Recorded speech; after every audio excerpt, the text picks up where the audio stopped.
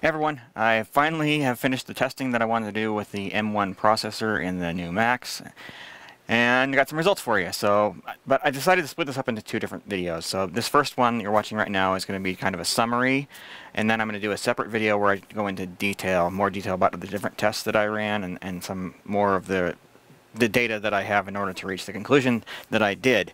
So if that's something that interests you, you might want to add this to your playlist and watch that video after this one. So there's a lot of misinformation out there about the M1s, and it's coming on both sides, both pro and con, and it's hard to tell from the news media coverage how good this thing actually is. So I decided to test for myself. I purchased a Mac Mini M1 about 2 months ago, and I got the 16 gig version with 256 gig of storage. So that's a memory upgrade over the base unit. So this unit was $900 instead of the base $700. I tried to compare this against a fairly wide variety of machines, like all the computers that I have in my possession that might possibly give it a run for its money. And then I also wanted to include a couple of older machines for those of you who might be using some old hardware. And then I also compared it against a bargain computer as well. So I compared Adobe Premiere Pro and then DaVinci Resolve and also Final Cut Pro 10 where I could. Obviously I can't run it on PCs. So here is the total rendering time of all the videos that I did. And I'll cover what those videos are in my other video on this channel. But to get kind of a rough approximation for the performance of the M1 compared to some of these other machines, here is the M1 right here. So of the videos that I rendered, the total time for all of those was 13 hours, 1 minute, 54 seconds. And then compared it to MacBook Pro from 2019, which took 10 hours, 8 minutes, 48 seconds. And then, for example, we take a look at my Dell laptops, the 7590, 7 hours, 23. The 9560, which is actually a little bit older, did it in 6:49. The Intel i5 with the 1650 graphics did it in 3 hours 46 minutes 14 seconds. Intel same machine running a 1050 Ti graphics card did that in 3 hours 44 and 50 seconds. The AMD Ryzen 5 3600, the one that I wanted you to pay attention to because it's about the same price, did it in 2 hours 57 minutes and 22 seconds. And then my main desktop computer that I do most of my work on did the renders of all the videos in 2 hours 15 minutes. For point of comparison, my old MacBook Pro completed the rendering in 43 hours, 21 minutes, and 4 seconds, so definitely not very fast. The little Intel Nook mini PC completed the rendering in 30 hours, 28 minutes, 13 seconds. And then my i5 with both the 1050 Ti and 1650 did the rendering in 3 hours, 18 minutes, and 21 seconds. That's Adobe Premiere. Now let's take a look at some of the Resolve data. So Resolve rendering times. I did fewer videos on this, and I should mention that I had to remove some aspects of the videos. On the Adobe Premiere side, though some of those timelines included, well, many of those timelines actually included After Effects elements. So the lower thirds that I use here on my channel, those are done in After Effects, and in order to do the testing in Resolve, I had to pre-render those and make video files out of them. So Resolve has a little bit of a performance advantage as compared to Premiere Pro, because those elements were actually pre-rendered and didn't have to be rendered as part of the full video timeline. But in terms of performance, so we got the M1 completing that total render at 1 hour 32 minutes 26 seconds, very similar to the MacBook Pro from 2019 at 1 hour 35 minutes 52 seconds. Also very similar to my Dell 7590 laptop, 1 hour 32 minutes on that one as well. The Dell 9560 took a little bit longer at 1 hour 43 minutes. Then we jumped to some desktop machines, so it's an Intel i5 8600 with a 1650 at 46 minutes. The same machine on a 1050 Ti took 54 minutes, and then again the computer I have here in my trailer that I want to use as a point of comparison took 37 minutes 49 seconds to complete the rendering, and my AMD Ryzen 9, my main computer, took 37 minutes 11 seconds. The Intel i5 8600 with both the 1050 Ti and 1650 did it in 29 minutes 19 seconds. Their old 2012 MacBook Pro took 12 hours 58 minutes 14 seconds, and my small Intel Nook did it in 3 hours 50 minutes and 41 seconds. So performance is kind of all over the map on that. Where things really got interesting though was in Adobe After Effects. So you can see here that these numbers are actually pretty consistent across the board. You see a lot of these took right around 2 hours and 20 minutes, 2 hours 10 minutes to 2 hours and 20 minutes. So very consistent. Surprisingly, what the computer that I thought was going to be the slowest in this test actually was right neck and neck with most of the other ones, including the M1. So that little Intel NUC from 2018, the 8th generation machine, completed the After Effects project in 2 hours 21 minutes. The M1 did it in 2 hours 20 minutes. The MacBook Pro from 2019, 2 hours 18 minutes. And then we'll take a look at some of these other machines. My Dell 7590 completed that render in 1 hour 34 minutes, 52 seconds. And then my older Dell 9560 took 3 hours 21 minutes. The i5 8600 was 236 with the 1650, and then 219 with the 1050 Ti. The Ryzen 5 3600, again, is what I want to be the main point of comparison for this video. 1 hour 33 minutes 59 seconds, and then my main desktop machine that I use all the time, 1 hour 4 minutes 33 seconds. The original MacBook Pro, 4 hours 27 minutes on that one, so yeah, not very fast.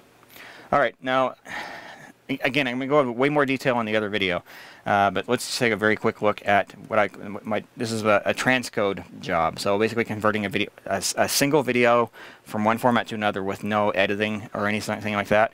So the different bars here represent the different pieces of software. The blue is Adobe Premiere Pro, orange is DaVinci Resolve, and the gray is Final Cut Pro. You can see here that almost across the board, Adobe Premiere Pro was the slowest in most cases, but in most cases it was also neck and neck with DaVinci Resolve. Now, I was only able to use Final Cut on the Apple-based machines, obviously, and its render time was faster on the MacBook Pro, but slower on the M1 and on the 2019 MacBook Pro. So, yeah, generally speaking, the M1 was decent in this test. Not necessarily amazing, though. Now we do the same sort of thing, transcode into HEVC, and the numbers get very interesting here. The old MacBook Pro 2012 obviously is not able to keep up with it, all the rest of them, and it kind of throws off the sense of scale for the whole chart. But the M1, 9 minutes 50 seconds in DaVinci Resolve, and 10 minutes 33 seconds in Adobe Premiere Pro, and compare that to Ryzen 5 3600 is 6 minutes 59 seconds in Resolve and 6 minutes 29 seconds in Premiere Pro. So a little bit off, but not a huge difference between those.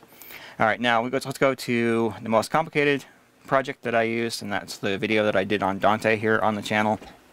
And this is really where we started to see some huge deltas between the different machines. So M1 took, in Premiere Pro, it took 2 hours 59 minutes, 4 seconds to render that video. That video is 35 minutes. So just to give you a point of comparison. In DaVinci Resolve, it did it in 23 minutes 27 seconds, and then in Final Cut, it did it in 30 minutes and 15 seconds. Again, I should not make it very clear that Resolve and Final Cut had a huge advantage here in that they didn't have to render the After Effects lower thirds, so those were already pre-done, and so Adobe Premiere is actually doing considerably more work than the others. And also, I should also mention that the Final Cut Pro version of these files did not include the scaling, animation, or any of those other effects on any of the video clips, and it also did not include the color LUT that was included in both of the others. So Final Cut Pro really had a very simple job to do on this one because it was essentially just cutting between shots. It wasn't having to do any of the processing that the other editors had to do. So yeah, again, Adobe Premiere was really at a disadvantage here because it was having to do the After Effects rendering on quite a few lower thirds that were part of that video.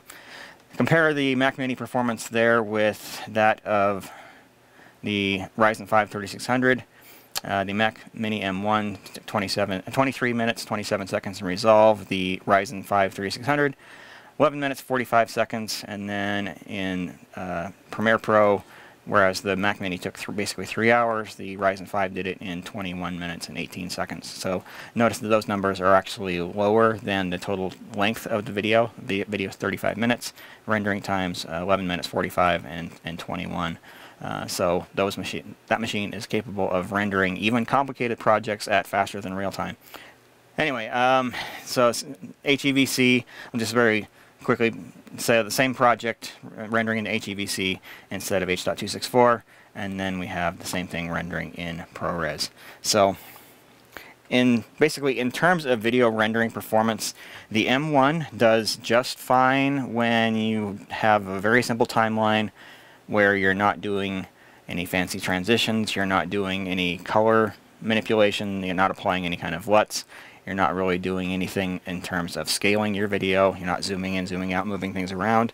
It's able to keep up fairly well. Also, in that situation, it does well with just a single video clip. So if you start layering, that's where the performance really starts to fall apart on this machine, unfortunately. So you put more than a handful of video clips on your timeline layered on top of one another, and the performance on this machine actually just tanks. But as long as you're just doing fairly simple edits, especially if you're going from the same format in to the same format out, the M1 actually does a pretty good job of keeping up. It's just those more complicated projects. If you look at the videos I have on my YouTube channel, that's what I would consider kind of a standard video project. And in that case, this machine really kind of struggles, if I'm being quite frank. So yeah, the performance on the M1 processor really doesn't keep up when you're dealing with projects that are that complicated. So if those are the sort of projects you work on, you probably want to skip this generation and wait for a newer version of it, whatever that might be, an M1X or M2, whatever Apple decides to call it.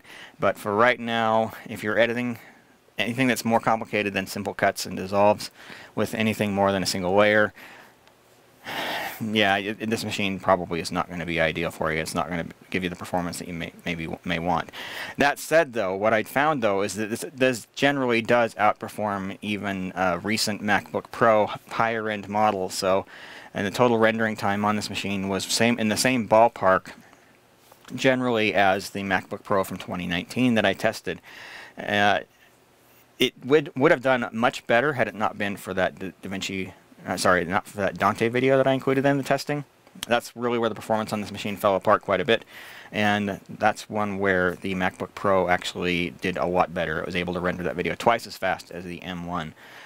Had it not been for that video, the M1 would have been faster than that 2019 MacBook Pro in it was faster than the MacBook Pro in every other video that I rendered. So yeah, for most projects, this probably will outrun MacBook Pros even up until the current model, non-M1 models as well. So, but if you're an Adobe Premiere user, the bottom line here is that you probably shouldn't be on a Mac at all, because the performance delta between PCs and Macs in Adobe Premiere is pretty wide. And on the testing that I was doing, it was at least 2 to 1. And if we go back and look, M1, 13 hours, 1 minute, 54 seconds, whereas that Adobe Ryzen 5 machine that I wanted to call out, 2 hours, 57 minutes, and 22 seconds. So you're talking about a difference of more than 4 times. In the total rendering time between those two machines, the PC was actually 4 times faster at rendering the videos as a whole, all the different videos that I included. So yeah, so if you're an Adobe, probably should be on PC. If you're a Final Cut user or a Resolve user and you're doing fairly simple editing, this machine is probably fine for you. Anything very sophisticated though, and the performance does start to fall apart. So yeah, probably not an ideal machine as a video editor.